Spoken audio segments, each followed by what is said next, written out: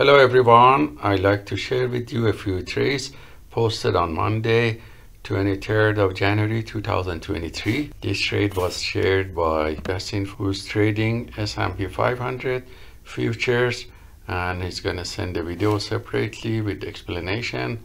But as you see here, macro chart is in uptrend, the structural chart is in uptrend, and also the trading chart is in uptrend. So all is aligned, indicating that we have very low risk scenario, and therefore he entered here with exit strategy number 2 and opened 2 position, one closed here with profit, another one also trailed and closed with a small profit here.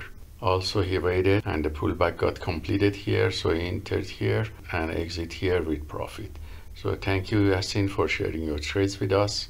The next few trades were shared by AP, who's trading Nasdaq CFD, and as you see here, macro chart is showing uptrend, and also a structural chart is showing an increasing momentum, an uptrend, and also trading chart is showing uptrend. So he entered multiple position and trailed and break even the positions, and is managing now proactively and closed most positions here with profit.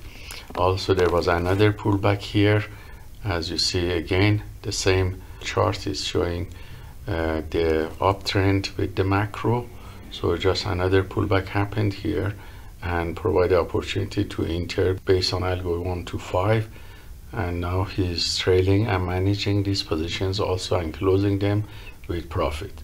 So thank you AP for sharing your trades with us.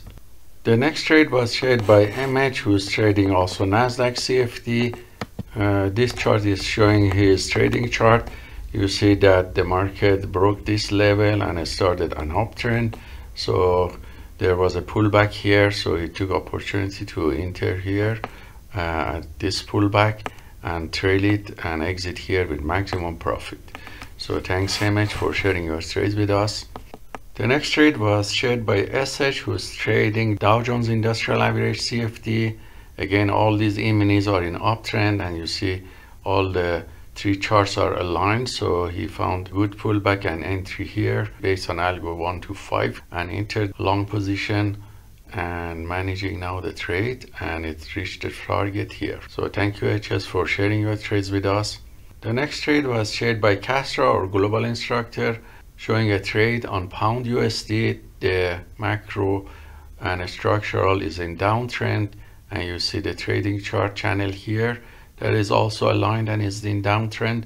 After breakout here and completion of pullback, he entered here with tight stop loss and trailed all the way, and you see that is very close to the target and is managing proactively that to maintain maximum profit. So thank you Castro for sharing your trades with us. The next few trades were shared by Yan, our global instructor, who's trading Nasdaq futures. You see the macro is in uptrend and had a breakout, and the uptrend channel in the structural chart is here. So using 10-second trading chart, he entered multiple long positions here, and you see entry and exits here. The result of all these trades shows profit factor of 17 with 87% win rate and average win to loss ratio of 2.6. The largest winning trade was $394 and the largest losing trade was $75. So thank you Yan for sharing your trades with us. The next few trades are those I have taken yesterday and the video sent to your students, and I'm replaying that for you. Hello everyone, I'd like to share with you a few trades that I have taken at the beginning of New York market session on Monday, 23rd of January 2023.